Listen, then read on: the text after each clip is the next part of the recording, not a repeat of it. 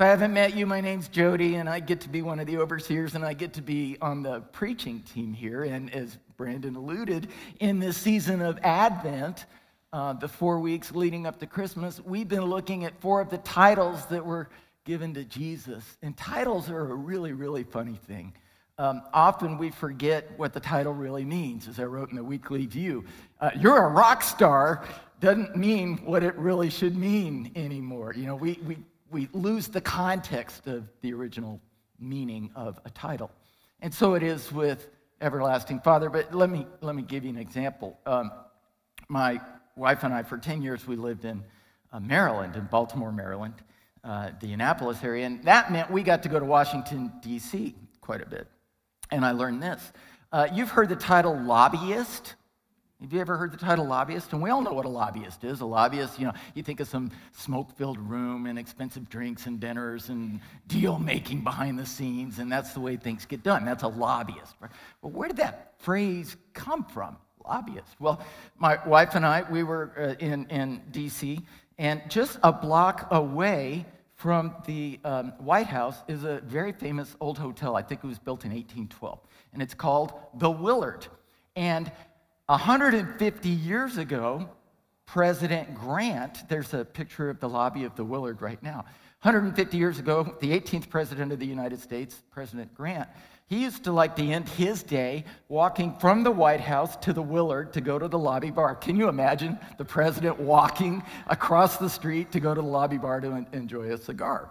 And so people knew that this was happening every day, and so what did they do? They started hanging out in the lobby, trying to get the attention of the president and get something from him. And he famously said in Vanity Fair magazine, "Those damn lobbyists." And that is where we get the term lobbyist. Now, evidently, the term lobbyist actually came from England before that, but it was Grant that put it into our lexicon. So what I want you to remember from this is we should never take a title, ready, for granted. I wrote that joke.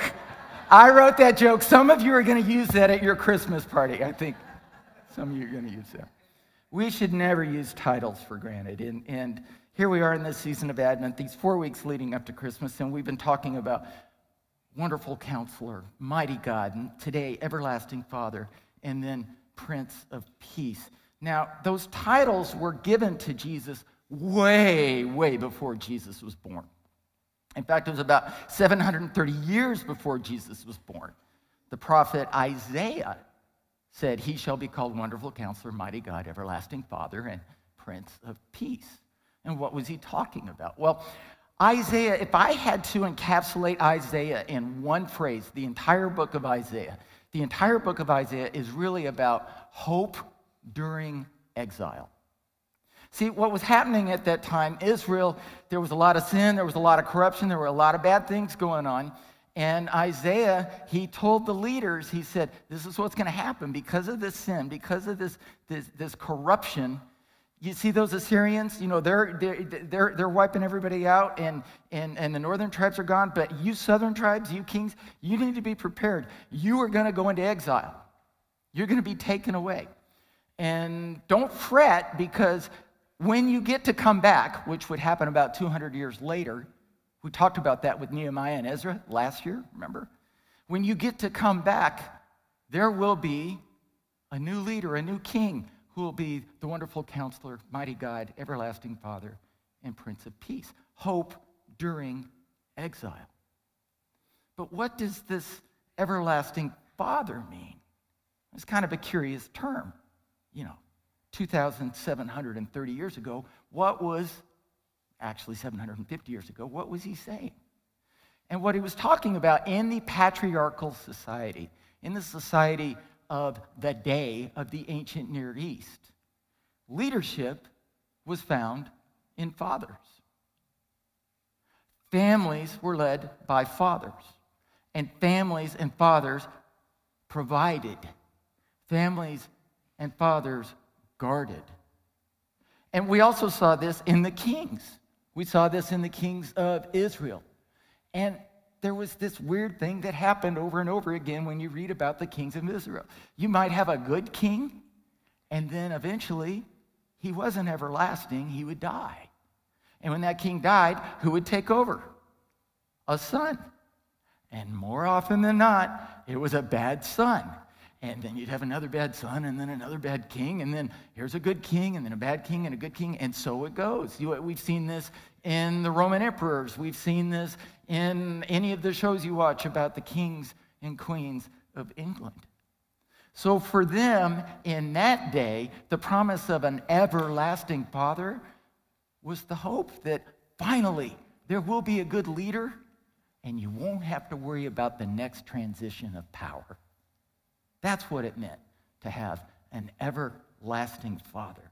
Again, this was hope during exile. And they waited. And they waited. And they probably thought that Hezekiah was maybe that leader because he was a good king. But then he made a political deal. He did all the right things. He reformed the temple. He did a lot of great stuff. But then once he got comfortable and no longer relied on God, he made a deal with this group of politicians that came in from Babylonia. And he said, hey, let's make an alliance against the Assyrians. You don't like the Assyrians, we don't like the Assyrians. Let's make an alliance. And Isaiah said, bad idea. And not even 2 generations later, the Babylonians took all of the Israelites out. And they were in exile. And don't you imagine that they held on to these promises that one day they'd be able to return, and they'd have a new king who would be an everlasting Father, a Prince of Peace, and the government would be on his shoulders. So that's what happened 720 years before Jesus. How did these titles get associated with Jesus? And it's pretty fascinating. If you look in Matthew chapter 4, it says, Matthew quotes Isaiah from this very same chapter. Verse 2 of Isaiah 9, it says, the people living in darkness have seen a great light. On those living in the land of the shadow of death, a new light has dawned. Matthew was deliberately repeating a passage from Isaiah. And this is not a new thing. Over 22 times in the Gospels, Isaiah is repeated by Matthew, Mark, Luke, and John. They were making the connection back. Paul in his letters makes the connection back. Jesus, as the promised one, as the Messiah, makes the connection back to Isaiah. I think it's over, I've counted, my count is 67 times in the New Testament. Isaiah is referenced by Paul, Matthew, Mark, Luke, and John. Jesus is the wonderful counselor, the everlasting Father, the mighty God, and the Prince of Peace. So the question is, what does everlasting Father mean to us? I mean, it's kind of weird. Jesus taught us to pray to the Father. Jesus is the Son. He's the Son of Man. What does it mean to be the everlasting Father? Well, first, let's look at things personally.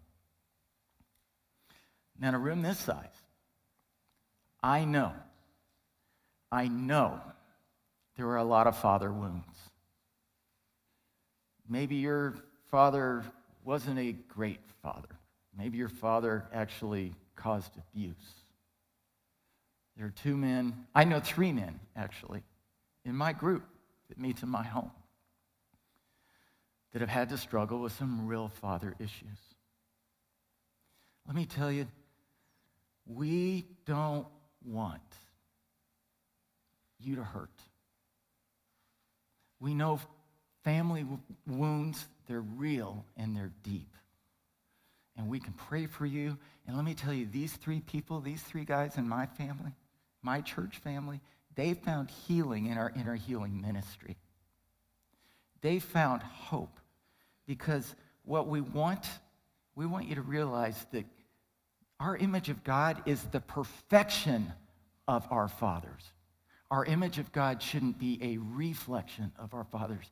As bad or as great as they may be, our Holy Father is even better. I was talking with Juliana about this week. She'll probably be comfortable with me sharing this. She didn't want to wait for heaven to experience her everlasting Father. And she finds solace in knowing that relationship with a God who loves her every single day and wants to hold her hand and says, I love you. That's what it means personally to have an everlasting Father. But the second thing I think we need to realize is everlasting Father is a figurative term. We use lots of figurative terms when we talk about Jesus. I mean, we say Jesus is the Lamb. That's a figurative term. We say Jesus is the shepherd. That's a figurative term. And he's a shepherd, he's a lamb, which is it? The answer is yes. It's both. He is the Lamb of God. He is the good shepherd. And I read something this week which I thought was really interesting. When we talk about Father, often we're talking about the Creator, the one who begins things. So like Edison, we talk about Thomas Edison as the father of electricity, or Henry Ford as the father of the automobile. Jesus is the Father of our everlasting life. Jesus is the one who makes our eternal life possible. In Hebrews it says, Jesus became the source of eternal salvation for all who obey him. So figuratively, Jesus is our Father of salvation. And then finally, there's this theological thing that I don't think I'll ever understand. Many of you know I'm working on a master's in divinity, and the more I learn in school, the more I learn I'm never going to understand. I'm not going to get how Jesus says, I and the Father are one. Our creeds say it. We talk about the theophany, Father, Son, Holy Ghost, 3 in 1. Yet Jesus is fully God and fully man. I don't get it. I don't think I'll ever get it.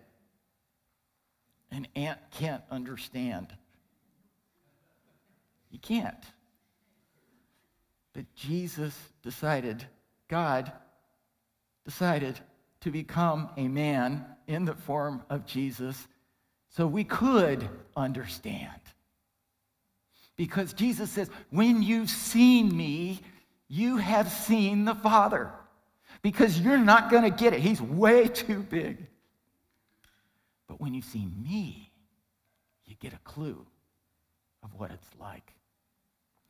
Paul said Jesus is the visible image of the invisible God, the firstborn of creation, the firstborn of the dead. For God was pleased to have all his fullness dwell in him, that is Jesus, and through him to reconcile himself to all things on the earth and in heaven.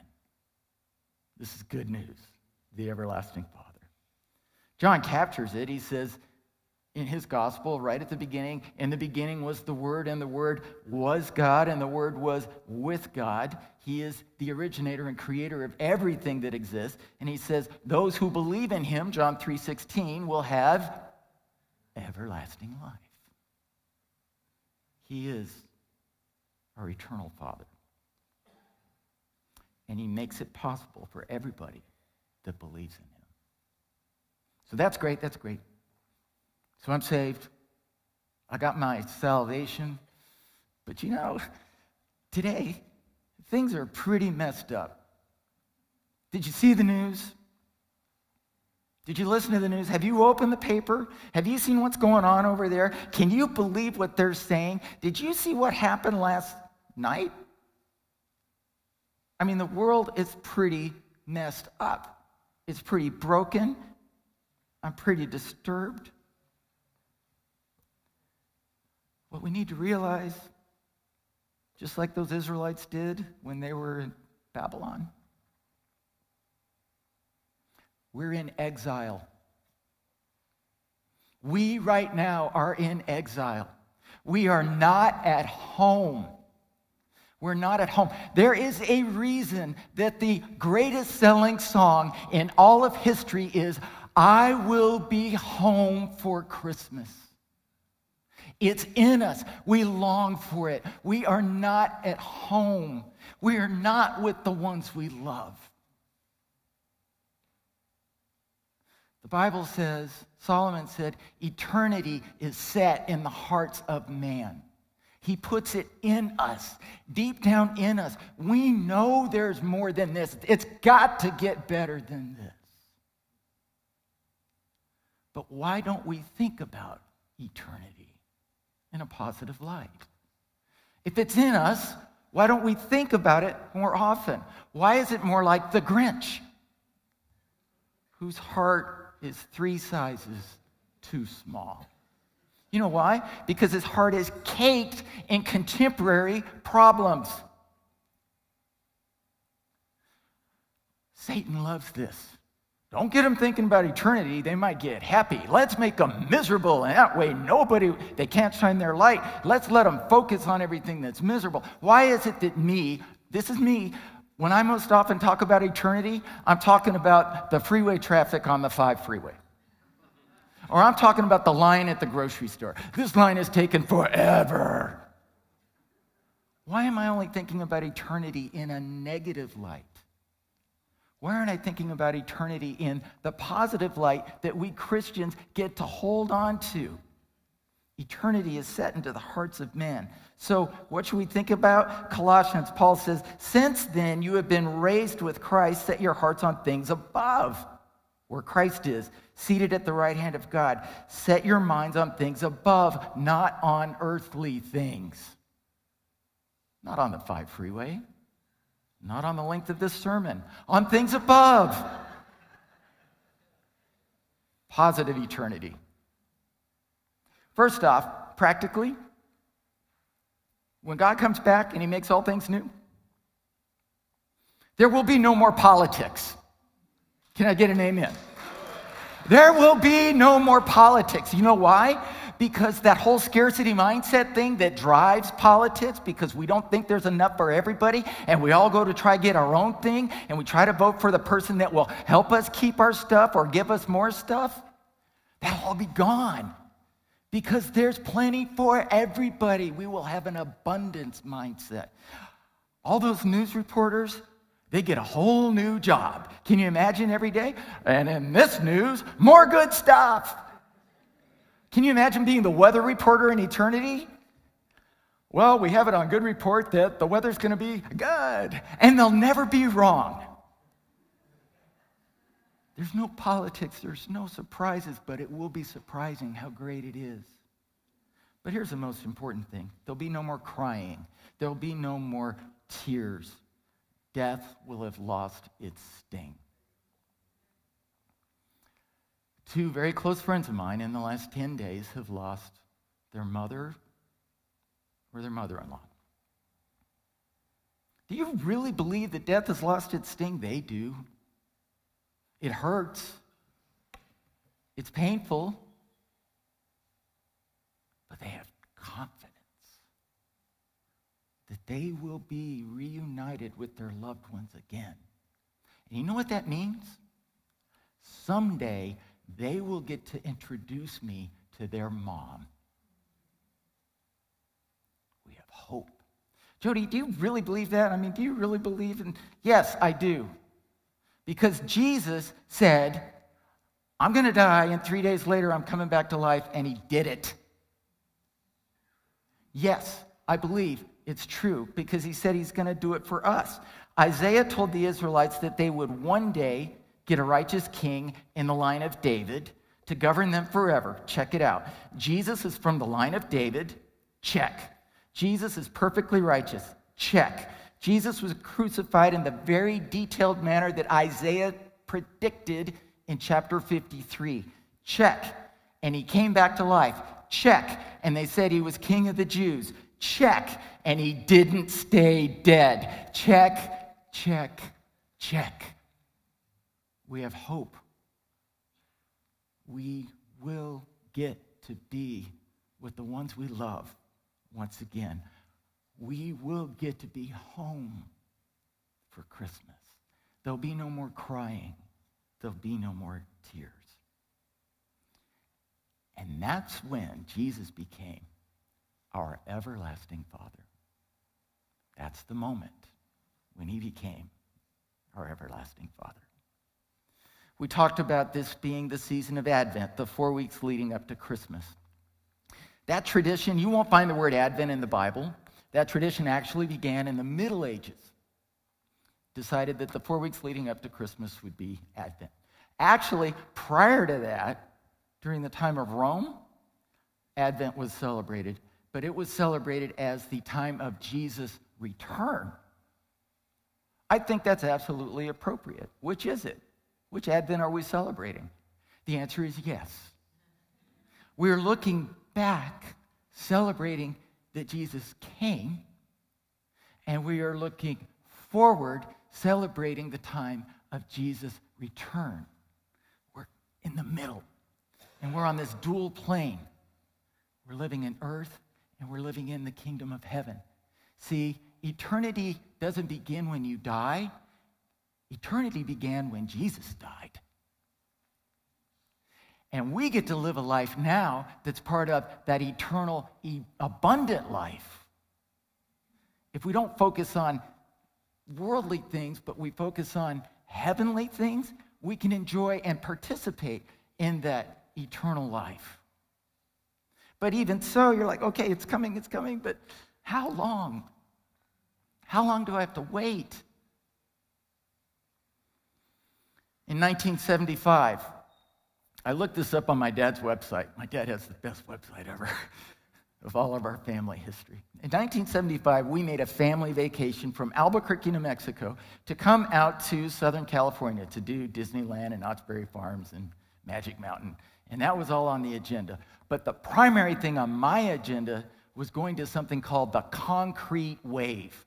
The Concrete Wave was a skate park in Anaheim, right next to Disneyland. And I had Skateboarder magazine, and there was an ad for the Concrete Wave, and there were pictures of all these skaters in the day skating the Concrete Wave, and I just wanted to get to the Concrete Wave.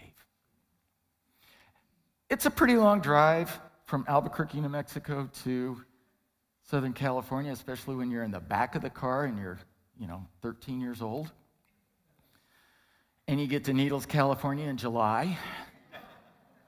And you open the door, and it's literally it's pretty hot. How long, Dad? How long? Dad had the map. Dad knew where we were going. Dad told me where we were going. And I kept holding on to that magazine and looking at that picture of the Concrete Wave. We've got to do the same thing. We've got to hold on and look at what's planned for us. Then we can endure.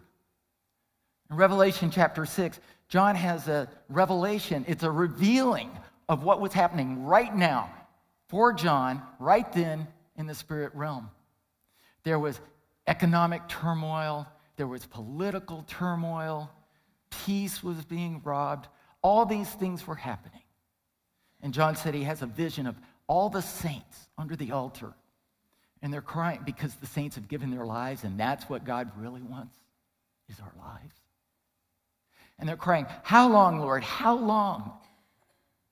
When are you going to make things right? And God says, just wait until the full number comes in. Isn't that comforting to know there's a number? That means there's a plan. That number might include your child. That number might include your grandchild. That number might include the relative that's driving you crazy. That there's a number and there's a plan. So how do we endure? What should we be doing during this period where we're waiting for him to make things new? Jesus, John 3:16, I want you to realize this.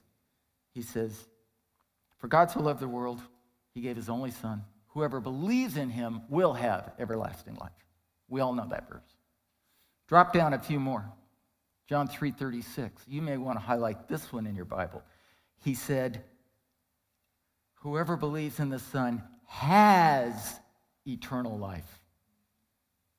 Present tense. We have it now. We have it today. So holding on to that fact, what do we do? What kind of people should we be? Peter, who hung out with Jesus, he also hung out with John. What did Peter write to the church? He said, what kind of people ought you be?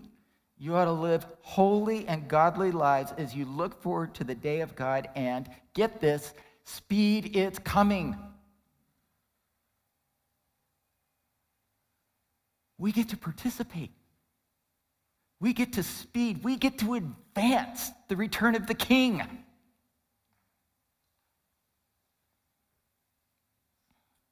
Hebrews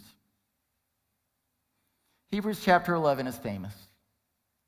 It's the Faith Hall of Fame, and it lists all the saints, many of the saints, and the great things they did by faith, by faith, by faith. But I want you to look at the key. Let's look at that opening passage in Hebrews 11 again. These heroes, the ones who advanced the kingdom of God, they were longing for a better country. See, they realized this world is not their home. They were longing for a heavenly country, a heavenly one. Therefore, God was not ashamed to be called their God, for he prepared a city for them. And then it says, by faith, Abraham. They kept their eyes on what was coming. They kept their eyes on the great hope of eternity. They kept their eyes on the greatest gift that we could ever get, realizing that this world is not our home. When we realize that we are in exile right now, when we realize and we put our hope in Jesus and his return, there's hope. We can have hope during exile because Jesus is the Father of our eternity. We know there's a number. We know that God has a plan. And we get to be a part of speeding its coming, which just blows my mind. And if you've ever said the phrase, it doesn't get any better than this, I have. I've said it a lot. It usually involves a family member and being outside, or someone I love. Mountaintop experiences. Like, man, it just doesn't get any better than this. We need to realize it's a lie. It will get even better. Those moments, even if they're few and far between, those moments where we get to experience the love and the beauty and the greatness of God, those moments are a foretaste. They're an appetizer of what's going to come. It will get even better. I've started saying the phrase, if I was any better, I would already be in heaven. That's what we have to look forward to in this Advent season, this in-between period of him coming again. And this Christmas, we can help create that foretaste for others, for ourselves and for others, as we eagerly anticipate his return when he'll make all things new again. John wrote in Revelation chapter 21, excited. And I heard a loud voice from the throne crying, look, God's dwelling place is now among the people, and he will dwell with them, and they will be his people, and God himself will be their God, and he will wipe away every tear from their eyes. There will be no more death, no more mourning, no more crying, no more pain, for the old order of things is passed away. And he who was seated on the throne said, look, I am making everything new again. Come, Lord Jesus, come. Say it with me. Come, Lord Jesus, come. One more. Come, Lord Jesus, come.